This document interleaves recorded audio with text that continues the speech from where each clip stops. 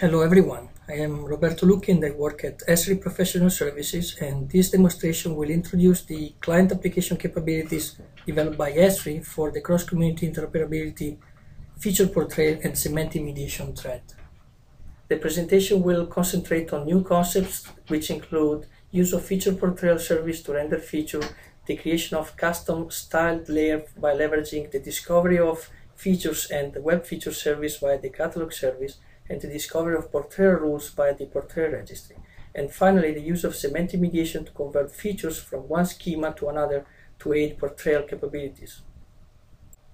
The scenario in which the client application capabilities will be demonstrated is Monterey, California, where an earthquake has occurred.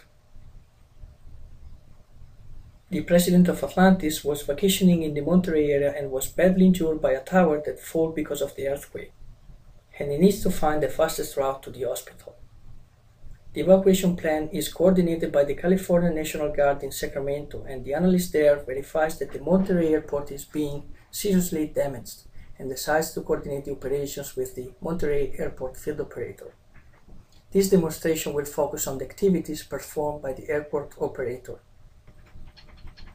The airport operator will, through the map viewer, have access to the following components: the feature and service catalog provided by Compusalt, the data based on the national map USGS data schemas, in particular the web feature service exposing USGS data provided by QWorks, and the semantic mediated web feature service exposing NGA data provided by Luciad, and also the data store based on topographic data store NGA data schema, in particular web feature service exposing NGA data provided by Interactive Instruments, and the semantic mediated web feature service exposing USGS data provided by Luciad, and finally the USGS web map service and styled layer description that are made available via network links by QWorks.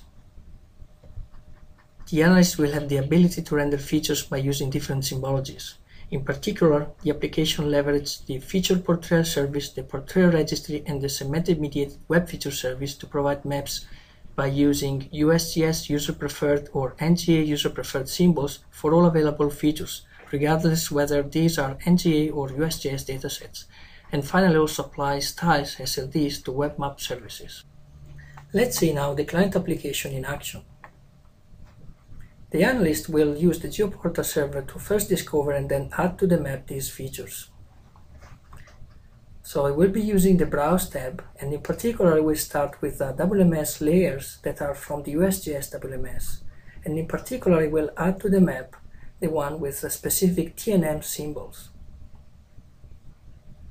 You will be initially interested in first loading a base map based on imagery, and then loading the only layer which is about showing airport complex.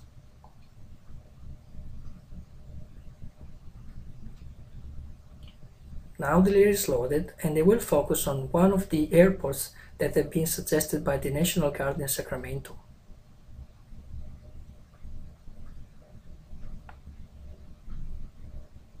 So now the layer is being refreshed, and now the user can go back to the Browse tab and add additional layers. In particular, he is interested in transportation layers, and he selected the road category.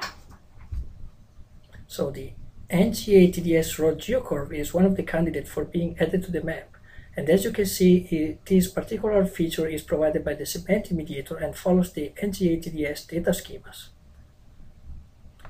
The client generates the SLD on the fly, and through this link you can also see that the generated SLD refers to the semantic mediator provided by Luciad, and also to the rule set ID that are being discovered by the portrayal registry. So he clicked on the Add to Map, and he is going back again to the Browse to add additional layers. In particular, the NGA TDS road geocurve that is directly provided by the Interactive Instrument web feature service. So the two layers are currently being loaded. The analyst decides to complement this information with the USGS WMS that also provide access to road segments. At this point, the airport operator decides to call the National Guard and coordinate damage assessment. Now let's see what happens behind the scenes. The client application interacts with different service types. It interacts with the service catalog CSW interface for retrieving the features that are based on a user-selected category, and also the WFS endpoints that are associated to the user-selected features. It also invokes the Portair registry to determine what Portair rules can be applied against that specific user-selected feature. All this information will be used to generate the client-side styler description that will be used to invoke the getMap request against the feature portrayal service.